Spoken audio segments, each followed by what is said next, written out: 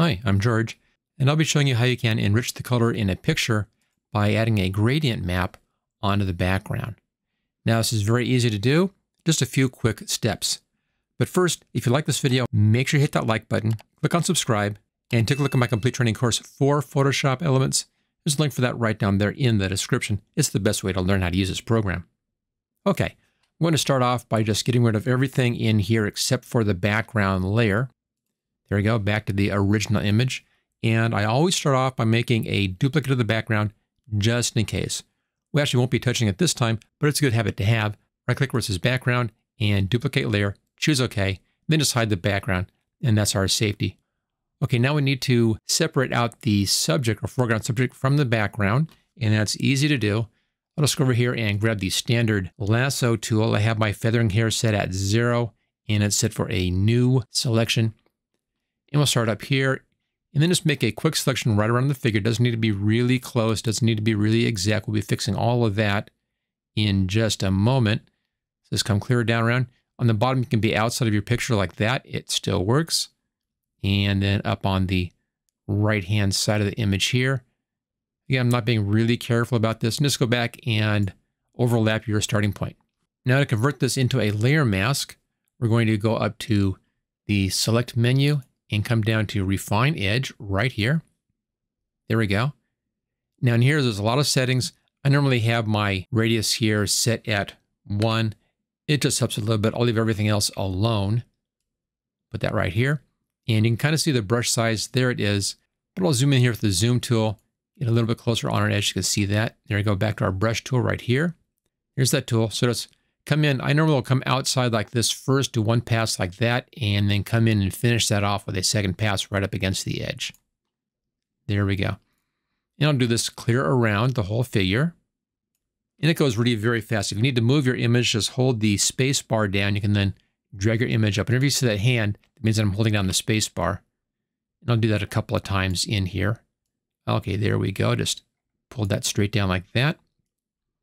Now, if it's a little bit light in here, it doesn't matter this time because we're using the exact same background. So if it's a little bit off on this, it's not going to show. So that makes this much faster. If you were changing the background, I'd spend a lot more time on this layer mask and do a really perfectly careful job. But in this case, it's just going to blend right in. So this is a very easy way to do this, very fast and easy. Now, surprisingly enough, I'm not really sure why, but the Refine Edge tool here in Photoshop Elements is much better than the same tool over inside of Photoshop. This does a better edge. It's a little bonus there if you have Elements as opposed to the full Photoshop program. Okay, there is our Refine Edge. Let's now go over here and output to, see it right here, output to, new layer with the layer mask, and choose OK. And there it is. Here's our layer. Now, normally, again, if I was doing this and changing the background, I would go back in and be very careful about all this kind of foggy stuff in here. It doesn't matter this time. That's not even going to show. So we just leave that alone. Back to fit screen. There we go. And here's our background again. So we now have the foreground separated out from the background. I can show that to you if we just grab a paintbrush right here, and I'll change my foreground color to a bright red. And then if I just paint in like this, you can see how she's now in front of whatever happens on that background. And then just Control Z to get rid of that little demo. Okay, now we're going to be adding in a gradient map, but we're adding it onto the duplicated background copy right here. So go up to Layer, come down to New Adjustment Layer right here.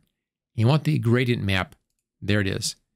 And where it says Use Previous Layer, check that and choose OK. And it gives you a standard black to white gradient. Now on choosing your gradient, click in here, you can choose different gradients. The choice I'm making on this one, if I just hide that layer for a second, is that the background here is warm on the left-hand side, almost orangish. Right-hand side is kind of blues. It's cooler on the right-hand side, so it's warm left and cool on the right-hand side. And I want to exaggerate that with the gradient map. So go back into our map here, double click on the first icon, the thumbnail, and then click on the gradient itself. Brings up the editor, and you want that one right here. And I'll leave this at the default setting, which actually is putting the purples over here and then the oranges over there. That's fine. Choose OK. And there we go. So there's our gradient. Now, it looks interesting, but it looks fake. and I don't want to have a fake look. So we're going to be blending this into the layer underneath using a blend mode. And that's right up here. At the blend mode, just click on one of these. You can then use the wheel on your mouse to roll down and try different looks. There's a lot of interesting things you can do in here. The one I want, though, is the overlay right there. And that combines that gradient with that background. Now it's too strong, so I want to tone that down. And you do that by bringing down the opacity of that layer.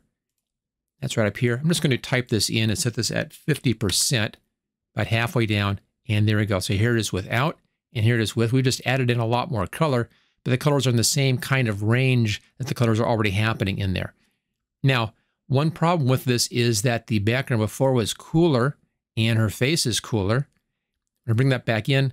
Now the background is warmer, yet she's cooler, so she doesn't match as well in the picture. So I want to warm her up a little bit. Let's back up on the foreground layer up here, our subject layer. And for this, another adjustment layer.